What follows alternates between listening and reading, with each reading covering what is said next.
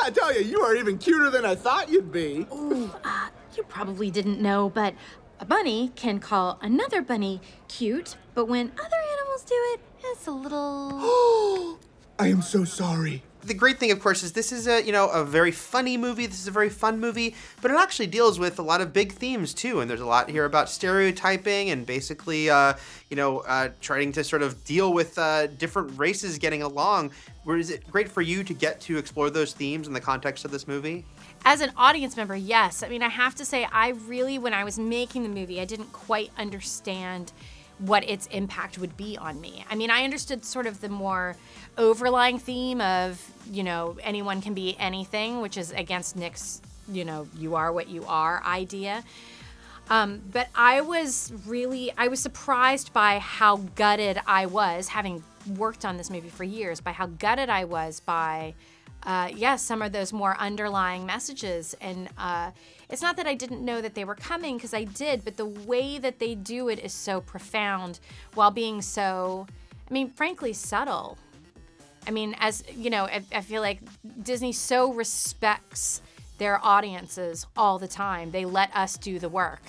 And being empowered like that meant that I could really go there and be moved. And I cried every time I've seen the movie. The job that we do as voice actors is so small. I mean, they deserve all the credit as far as tackling these issues, as you say, and they're so subtle and sophisticated in the way in which they deliver that stuff. And we basically, I don't want to overly, belittle or be false modest about what it is we're doing, but truly we're just talking, and we're delivering these lines that they wrote, and these stories that these plot sort of variations that kind of feature these things at moments that are kind of buried underneath. These themes are kind of buried underneath these big plot developments, and so you don't really feel the medicine going down. And it's amazing what they can do, and they do it with every film. The fact that the messages that are communicated in this film happen to be so topical right now is just great luck. Mm-hmm. Well, it came from our research, honestly. It didn't start out that way. We were looking for what's going to be the story of this film, and we always start with research to make sure that we kind of become experts on these subjects before we ever dive into story. And in doing research into the mammal world, we found out that there's a very interesting fact about nature, is that 90% of mammals in the world are prey animals and 10% are predators.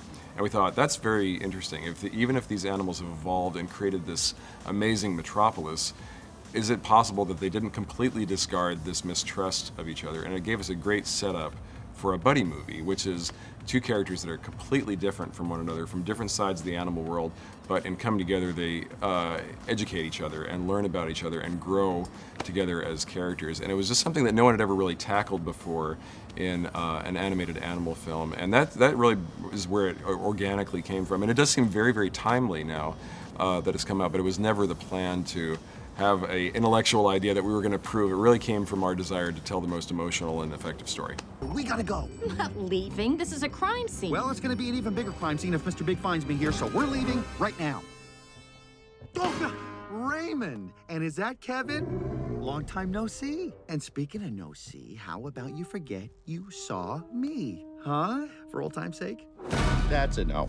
You are a big Disney fan, I know this, so what is it like to now be in a Disney movie and basically you get to live forever through the magic of Disney?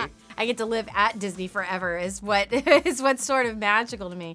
I can't really wrap my brain around it, to be honest, because it was my biggest dream, was to voice an animated character, and I thought that being Snow White on Once Upon a Time was going to be as close as I ever got to that, and that was going to be fine as a Disneyphile, because I had been auditioning for Disney films for years for animated features, but to have had it really come along, and I'm only almost 38, I don't really know where I go from here. Like, beyond sequels, I'd be happy to retire. It is a great sort of career bucket list kind of thing to check off. I really feel privileged that I got the call to be a part of one of these things, and and then you see the finished product, and you're like, my God, they're just so good at what they do. I'm a proud guy, and my kids think I'm pretty cool for being in it too, and it was a big win.